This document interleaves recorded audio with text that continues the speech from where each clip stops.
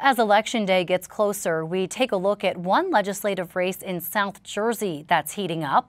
The battle for a state Senate seat in District 3, which spans parts of Gloucester, Cumberland, and Salem counties. That's where Republican incumbent Ed Durr, the truck driver who became a firebrand 2 years ago after knocking off former Democratic State Senate President Steve Sweeney, is defending his seat against Democrat John Burzichelli, who represented the district in the Assembly for 2 decades.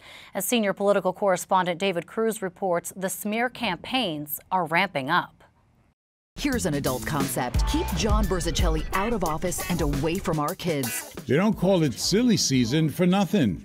Former Assemblyman John Burzichelli is as much a porn producer as Senator Ed Durr is an Uber driver. But that has not stopped the Durr campaign from posting this video.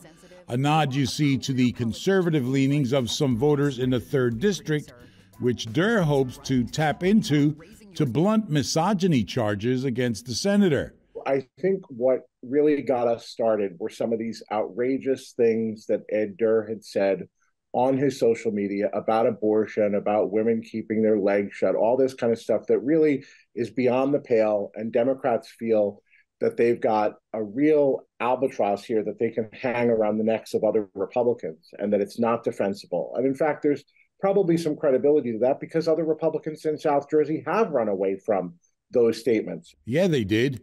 This statement from Republican candidates in the 4th and 8th districts in South Jersey is pretty strong. The social media posts by Senator Ed Durr were offensive and unacceptable, it says. They don't represent us or what we believe in any way. Durr, who shocked the South Jersey political establishment when he knocked out then Senate President Steve Sweeney in 2021, has become unavailable for interviews now, we're told. But he's still raising money on the same site that hosted the ad attacking Burzichelli. Special interest groups are going to come for my seat. They're going to spend millions to help the Democrats. But you can stop that by contributing today. Well, my observation is that after he having spent 2 years in Steve Sweeney's seat and having delivered zero for this district in the way of economic programs, money, things of that nature, that those seats might as well have been empty. So I guess there's not much for him to talk about other than what he's chosen to talk about. FDU pollster Dan Casino found when Durr and other Republicans talk about parental control in schools, it resonates with independent voters. But when parental control is defined, independents tend to stick with Dems. Parental control is very much what we call a dog whistle.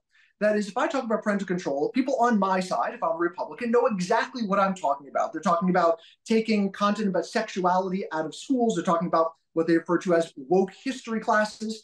So they know what we're talking about. However, past research on these sort of messages has shown that once voters figure out what the dog whistle is about, then they stop supporting it. So there's plenty of voters who say, yeah, I like the idea of parental control. But if you say, well, we're going to take books about gay people out of the classroom schools, they go, oh, whoa, whoa, I don't want that.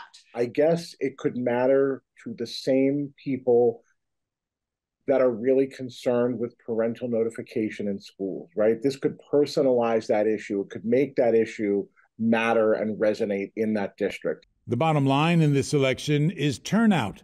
Casino says voters, especially independents, tend to stay home when a major seat isn't up at the top of the ticket.